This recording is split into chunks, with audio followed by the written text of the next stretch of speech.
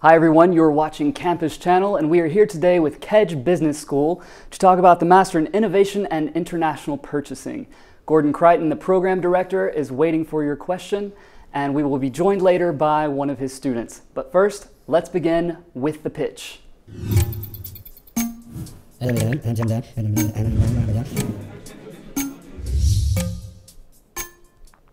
Gordon, you've got 1 minute flat. Are you ready? Yeah. Go. I am director of a program which is specialized in purchasing. The problem is most people don't know what purchasing is. Purchasing has changed. There's a massive revolution in purchasing. What purchasing used to be about, you probably know yourself, is the old-fashioned guy with the baseball bat trying to strangle his supplier to get money out. Purchasing is no longer about price. Purchasing is about how do I work upstream with strategic suppliers who are innovating. You know, most of the companies that our students go to can no longer create value through price. If you look at the L'Oreals, Louis Vuittons, they can't create value through price. They've got to be putting products onto the market as quickly as possible. This is about innovation capture, speed to market. And where is innovation coming from? Well, the CEO of Danone said recently, we estimate that 70% of our innovation over the next 5 years will come from our strategic suppliers. The thing is, we don't know what our strategic suppliers are doing. Sorry, we've got to move on to the face-to-face. Please remember to keep sending us your questions. They're going to show up right there. So let's start with the first one. Go ahead, Gordon. Will you read this question for me, please? You say that 50% of international students benefit from scholarships, but how many international students are there, and what is the proportion of international students? That's a good question, because if you'd have asked me a different question, which is the part of the MIE, which is perhaps the weaker point of the MIE, what's happened over the last years is, if you look back 5 years ago, most of our students went to multinationals, but French-based multinationals. That has changed so much over these last 5 years. The problem perhaps for the MIE is we have something like 450 master's students who are all high level. We have difficulty, in fact, the selection tests are difficult because I just believe we have so many good people applying, and I love that. But the reality is we have a high percentage of French-based students applying. And so if we look So how many are actually international? Is it still 50%? Probably about 20%. 20%. 20% of our students are international. And where do they come from? Oh, they come from everywhere. You've got a number from Europe, but they're from South America. We've got from India. We've got them from Indonesia. We've got a lot of Chinese students, of course. Any Anglo students from England or the US? Yeah, we've got, but they're in dribs and drabs. There are not enough of them, because you asked me how many students have we got that are international, 20-25%. But how many of our students go out of France when they finish their studies? 65%. And where do they go? Well, they go to multinationals all over the world. If you go back 8 or 10 years in purchasing, the companies that were underlining the strategic importance of purchasing were in industry: automobile, aeronautic, electronics. I was in the electronics industry. Why? Because we were subcontracting more and more out. You take a PlayStation, it was no longer manufactured by Sony, it was manufactured by Flextronics, and so on and so on. So you need people who are innovating out there. So it became important. These last 5 or 6 years, that has spread across FMCG, fast-moving consumer goods. They are the companies recruiting today. What are fast-moving consumer goods? Exactly. Everything which is cosmetics, agro-foodstuffs, pharmaceuticals, household goods, everything you find in a bottle or a packet. So it's the L'Oreals, it's the Danones, Unilevers, Mars, Johnson & Johnson, Nestle, etc., etc. These are the people who are the companies coming in massively to recruit. And so you ask where our students are going. Well, they're going all over the place. I mean, they're going across Europe, but most of them are loads of them are going to Asia, South America coming in now. We've got Coty and Estée Lauder in New York. Why come to France in the first place to do this program if they're going to go elsewhere? Because there are not many programs in the world that are specialized in what we do. You see, if you look at purchasing, you look at almost every program. I think you could say every other program apart from ours. They are always purchasing and supply chain, purchasing and supply chain. Arizona State, Michigan State Purchasing and supply chain. What does that mean? That means we've got a group of guys downstream making sure that we get our factories delivered on time, etc. Yeah, we need that. And I'm not looking down on that at all. That is necessary if you're bringing containers from the other side of the world and so on. But that's not our focus area at all. Where we are and where we are specialized and where we're brought in to consult and to coach companies is the upstream bit, and that is how do we get purchasing involved in new product development? How do we get purchasing involved in innovation capture? How do we get purchasing involved in speed to market? And so it's not purchasing and supply chain, it's purchasing and new products, purchasing and innovation, purchasing and the consumer, purchasing, if you like, and the shopper. Now, nobody else. I think we're going to have to move on to the next question. Nobody else is doing it. And so when you look at these FMCG companies, when they're looking for this new animal, and it is a new animal, it's nothing like the old negotiator. This is somebody who's working in brand management. You're seeing binomial situations with marketing, purchasing, and we're looking at the next shampoo, we're looking at the next chocolate bar, and we're working, how can we bring suppliers upstream and use their expertise? In the old days, I think we need to move on to the next question. We got to get to as many viewer questions as possible. Go for it. I'm sure we'll get back to some of this though. Yeah, okay. So let's read the next question. What is the typical student profile? I'm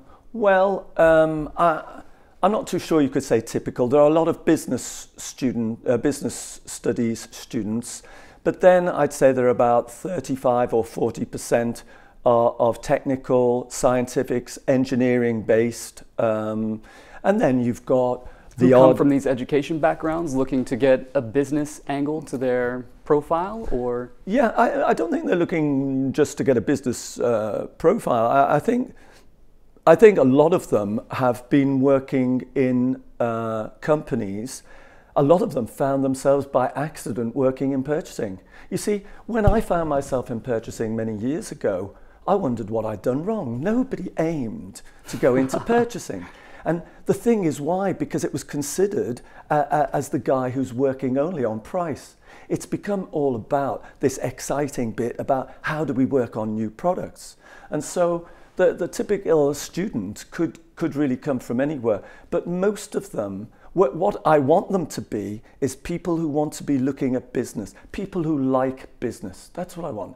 You see, how many people like business? Business is about, you go down to the market and you see the guy selling shirts or oranges. I love that. That's business. You know, a lot of people look down on that. So it doesn't matter whether you've come from a science background or not. If you prefer a certain level of education, bachelor's, master's? Yeah, you've got to have a master's. You've got to have a good bachelor degree.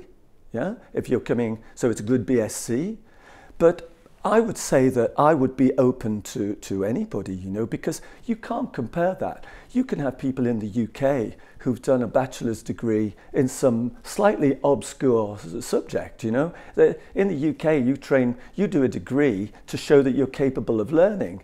Here we're in France, you do a degree in the area that you want to go into. It's not the same everywhere. I think that if you ask me what type of student we're looking for, but that's maybe not the question, I can go into that as well, because the type of student we're looking for, purchasing is about communication, it's about relationships. I'm not looking for, okay, if they've got a good BSc, that to me shows they're analytically bright, you know, this thing's turning round, and that does me. I am looking for people who like people. People who like sitting down and talking, people who are going to build relationships with the R&D guys, with the design people, with the marketing people. You try and build a relationship with the artistic design guy. It's a very comprehensive profile. Yeah, they're in a different world, you know, c'est de l'art. Okay, let's move on to the next question really quickly.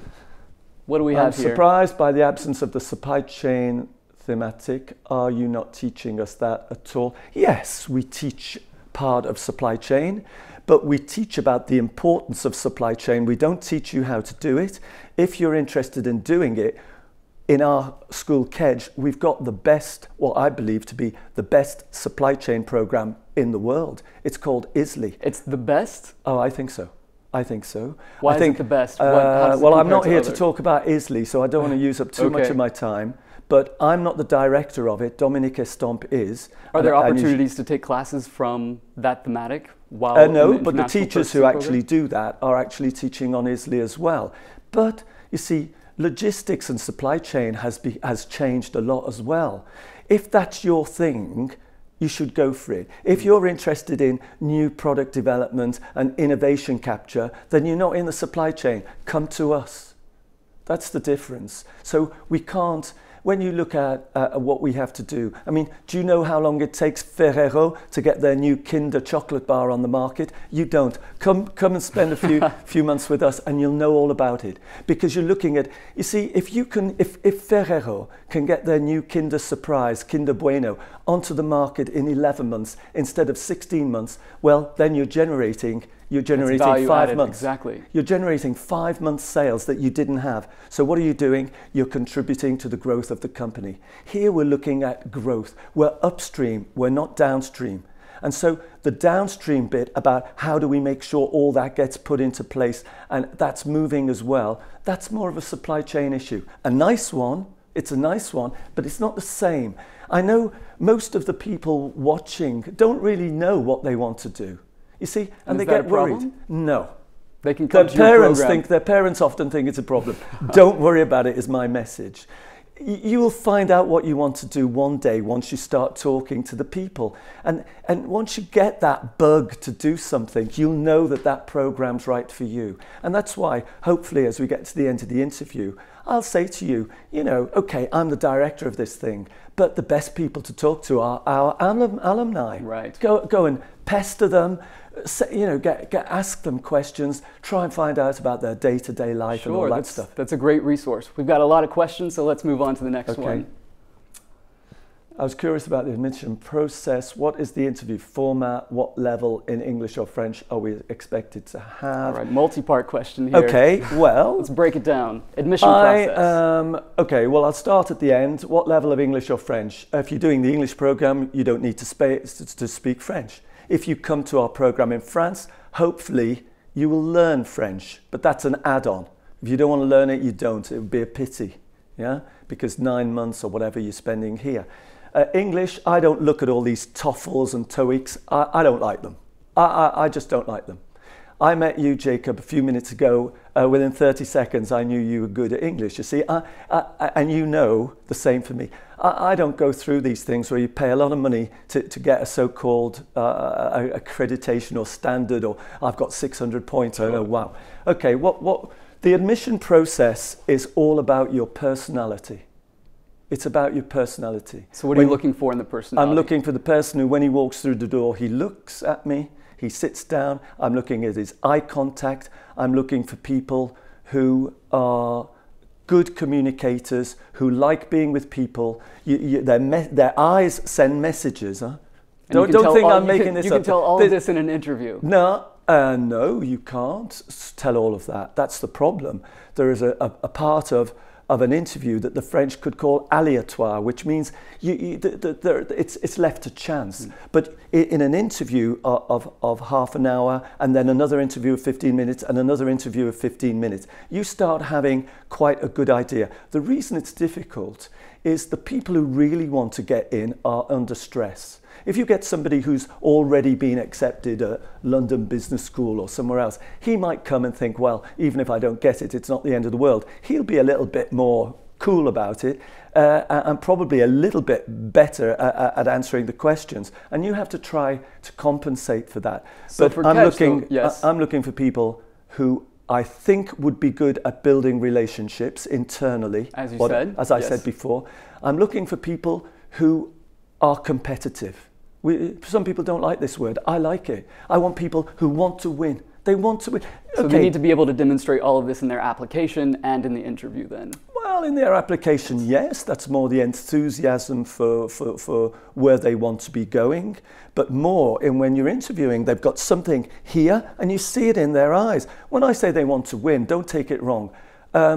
We don't win all the time. There's no problem with that. If you lose, there's no problem. But to have the satisfaction of having tried to win, I think that's great. The other thing I'm looking for, and possibly the most important, is people who are positive. You see, we're surrounded by negative thinking people. You know, we start complaining. They don't lose an opportunity, miss an opportunity to pull downwards.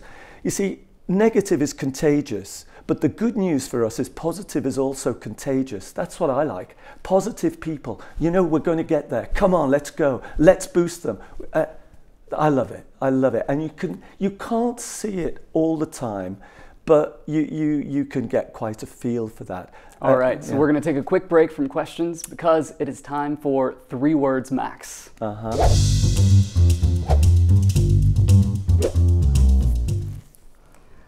Our guest has 3 words to describe the program, and for each word, they get 1 idea. So, Gordon, let's hear your first word. The first word is employability. Employability. My advice to young people, I've got children who are 23 and 21 years old. My advice is, if you're going to do a master's program, don't just do it to have the diploma. You see, there's been a devaluation of degrees over the years, whether we like that word or not. In the past, we got to move on to second word. No. But no, let me. One phrase per idea. Employability. You've got to go for a program where you get a job. Okay, that's the main thing. If you come out of the MIE, you're guaranteed. You almost get a written guarantee. You get a job. Why? There is a shortage. This new animal, the companies don't know where to find them. And so, all right, second word, Gordon, sorry. Well, the second one for me, we've already mentioned this a lot, is relationships. Okay. You see, everybody thinks they're good at building relationships. Everybody thinks they're good at that. You see, I say to people sometimes, to potential students, are you a things person or a people person? You see, a things person is somebody, he loves Excel, you know, and then he goes home and he loves PlayStation, Battlefield, You see, these people are things people. They love machines. And people are yes. people who like people. They like talking to people. They get talking to people. You're sitting on a plane, you chat a little bit to the person next to you. You're learning things all the time from those people. And so relationships, I think, third word. And the third word then for me is what I said before, positive thinking people. That's it. You've got to be boosting people, you know, and this is about how tomorrow, because these young people, are going to be managers tomorrow.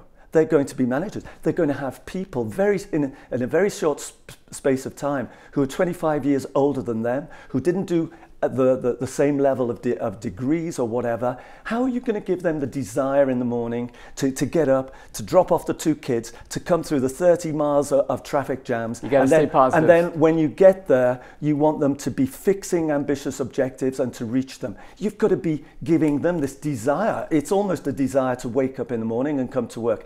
You were right when you told me that you speak in very long phrases. So we're going to have to get back to the viewer questions. Okay. Let's take the next question. What do we have? The tuition fees seem very expensive compared to the infrastructure. Have you seen our infrastructure? I expect from a business school. You expect. How do you justify the expense?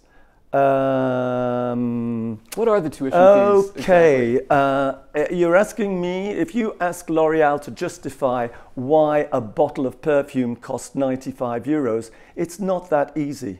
You know, we're not very expensive when it comes to high-level business schools. How much is the school? 15,600 euros. And how does that compare to other schools? Well, it depends. If you want to do an MBA at INSEAD, it's 82,000 euros. But if you look at master's programs across Europe, well, probably about 16 or 18,000.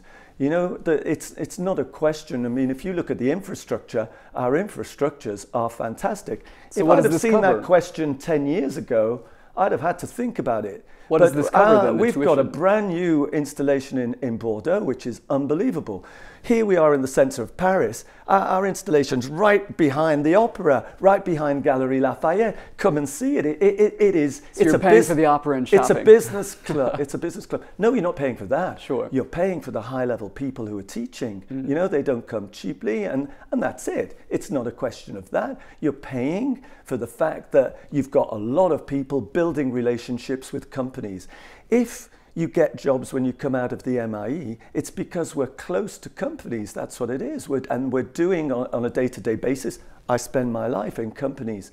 And what are some of those companies that you've got to have quite a big organization behind you to be building those relationships. And that's what high-level business schools are about.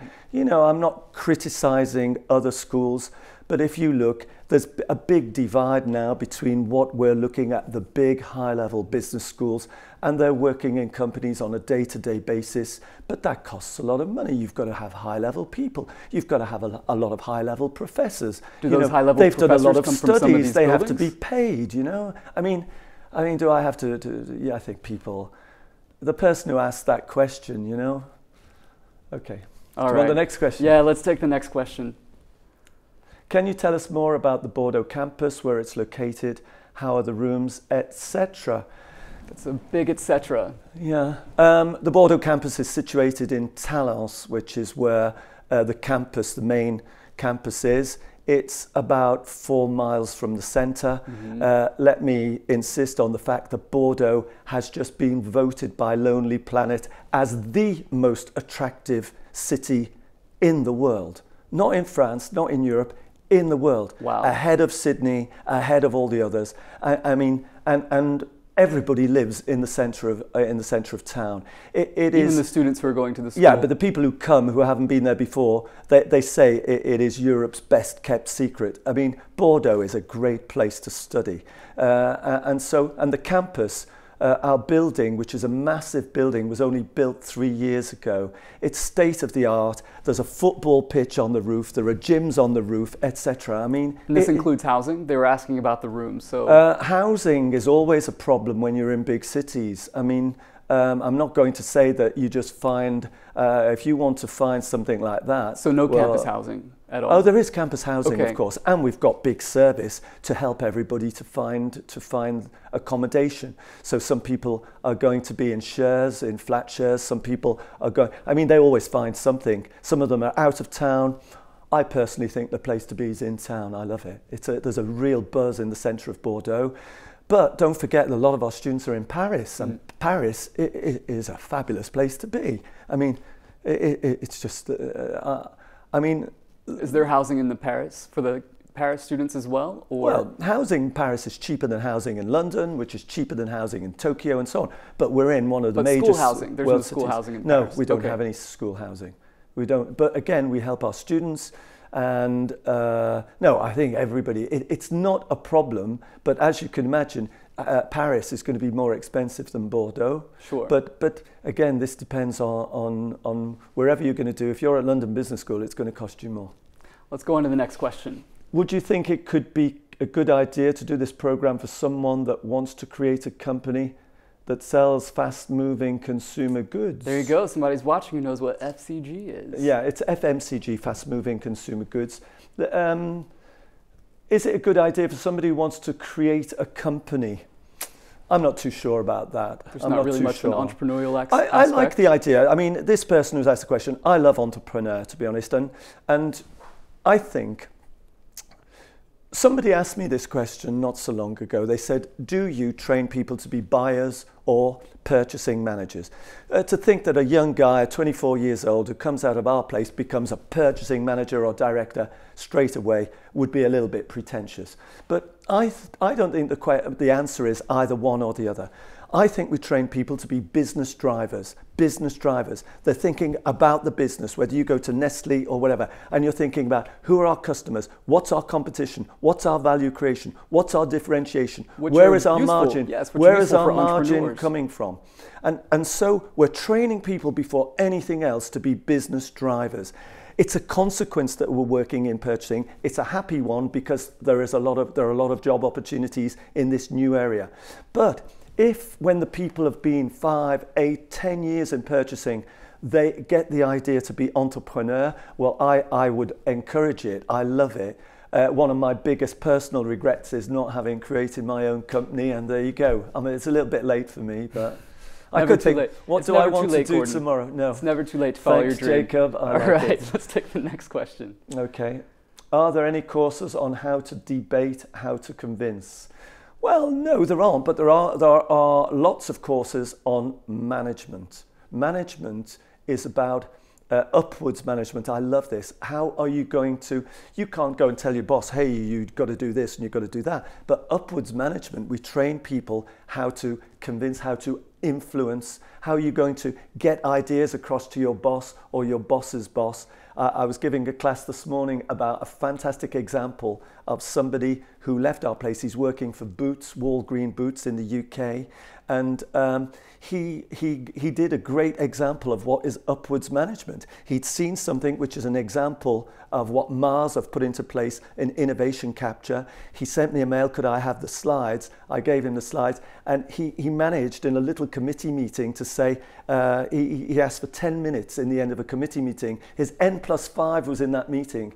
And at the end of the meeting, he said, I'd like to show you something I saw in my school, which is a benchmark example of innovation capture. And in 10 minutes, he showed what Mars had done, how long it had taken, and so on. In the week that followed, his N+5 called me and said, can we have a meeting? And we're going to launch something with that company in January. That's a fantastic example. So you're seeing broader reaching impact through their tact, education. Diplomacy, how do you get strong messages across to people? It's not that easy, but if that's what the question is about, that to me is management and leadership. And we do a lot of that, yeah. Great. Yeah. All right, next question.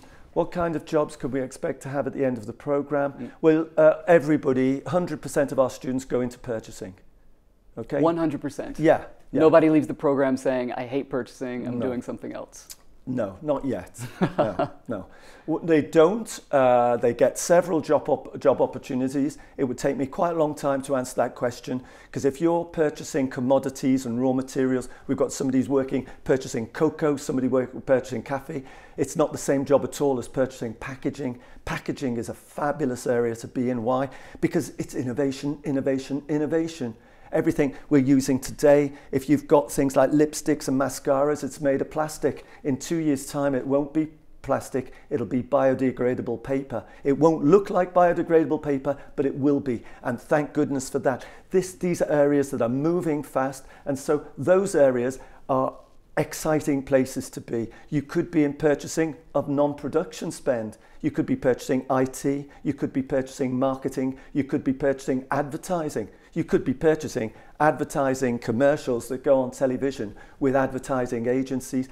Purchasing now is across the whole spectrum. Everything, yes. Yeah, and I'd say to answer the question, where do most of our students go? It's into production purchasing, all this, especially in FMCG, all the packaging and that area. Marketing is the big area today. All right, we're going to take another break because it's time for the expert question. All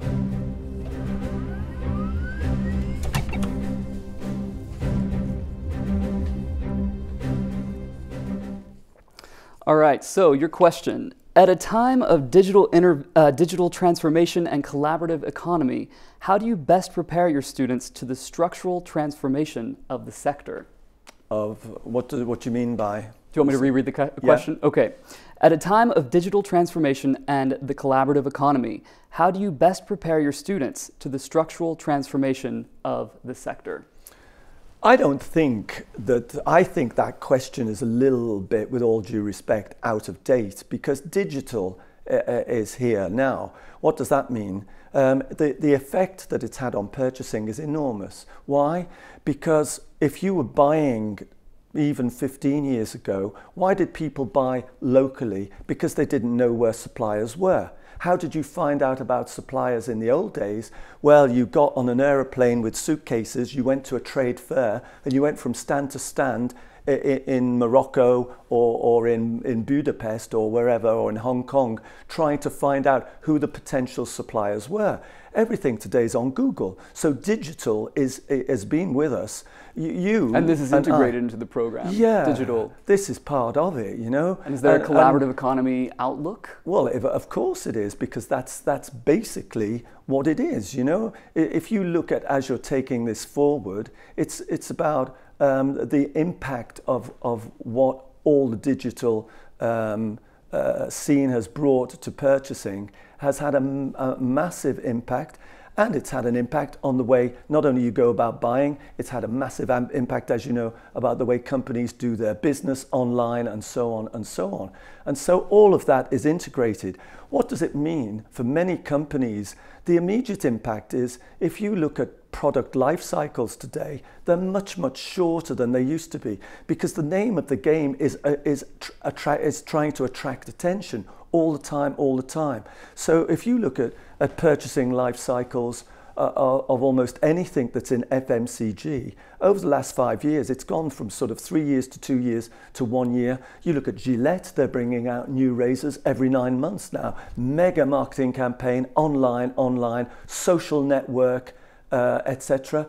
One of the best are, if you look at Reckitt Benckiser. Reckitt Benckiser, a British company, they take 16 or 18 of our students every year, lots of household goods, Airwick, Harpic and so on. But they are also the owners of Durex. They're the biggest condom manufacturer in the world. Well, you look at the way they market today, well, they're all on games and everything. You press the button which says Durex. There's nothing that tells you to buy it, but it's hitting you all the time. And that has an impact on the way we sell, it has an impact on the way we buy and so on. So I think that's already here. It's going to move forward, that's for sure, but no, I think that, and that is part of the course, of course it is.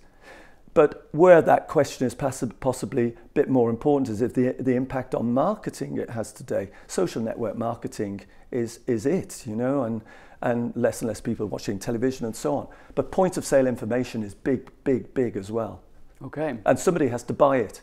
Somebody has to buy it. If you go to L'Oreal, you look at their point of sale information today, you walk into the body shop and you're looking at something. When you go over there, there's an advert on about something you've just been looking at because it's detected that you picked up the bottle and so on and so on. It's fast moving. Somebody has to buy it. Let's move on to our viewers' questions. What do we have now? Go ahead and read the question for me. I'm confused regarding your part on learning about new tools for purchasing and procurement. Isn't it simply the digital? Well, of course, it's not simply digital. If it was simply digital, I wouldn't have spoken so much about relationship building. Thank goodness it's not simply digital. We can't forget humans. You could just sit at home and start buying stuff. Yeah, you at home can buy stuff from Amazon online if you like, but that's not the way you go about purchasing. Purchasing today is more about building relationships. Purchasing tools exist, but by the way, don't come to our program to get a purchasing toolbox. You can get that. Go and do a 2 or 3 week course in some specialist area. You'll have the toolbox, okay? That will enable you to be a buyer. But do you really want to just be a buyer, or do you want to be working upstream on new product development, innovation capture, and so on? Do you want to be managing the thing tomorrow? That's what it's about. It's not about being a buyer. If you want to be a buyer, I don't think you need to come to a program of our standard. And so it's about, where are we going? How do we see what I call the big picture? Where are companies making doing their business? Where's the new geographic zones? Where's our palm tree? Where are we aiming for? And how do we put our resource into getting there? And then who are the strategic suppliers we need to be working with? And that is about bringing them in, listening to them. Don't forget, in the past, companies didn't listen to their suppliers. They were very directive. It was, here's the spec, make it cheap, make it fast, and if you don't like it, shut up, I'll go somewhere else. It was the baseball bat. It was conflictual. Today, after years and years of seeing suppliers fight amongst themselves to become the preferred supplier of L'Oreal or Danone or Nestle or whatever, we are now in a situation where some companies want to be the preferred customer. Because if you've got a supplier just outside Amsterdam that's got an idea, how do I know he's going to knock on my door before giving it to Unilever or giving it to Nestle? And so this is all about working closely, building relationships, having the same palm tree so that our suppliers know what we're developing, what we've got in the pipeline. In the past, that didn't happen. In the past, companies were paranoid about not giving away information. But that is changing, and it's all about integrating. It's about interdependency. It goes back to the relationships, like you said. It's all about relationships. So let's go to the next question. If you're in a digital environment, to me, that is more man and machine. People who like machines. There are lots of jobs in that area. I want people who like people and understand the importance of it. People who like people. Next question. Do we have time left, especially for internships? Do you help us get them? Yeah, of course we help you get them. The internship is at the end of the program. We not only help you get them, but companies actually fight to get our students. Wow. So how do you help students get internships? Is there a website or a center? Well, what will happen with our students in January, starting at the beginning of January, I think the first company to come in is a German company called Henkel. The second company is Reckitt Benckiser. Then Nestle are coming in. These are the companies fighting for students. And they come in individually. It's not a student fair. They come in, they make dedicated, personalized presentation to our students, and then they usually have an after work, which is a little bit more informal, but they've got their radars out looking for the people they might like, and the next morning from 8 o'clock on, they're interviews. Sounds like the Hunger Games.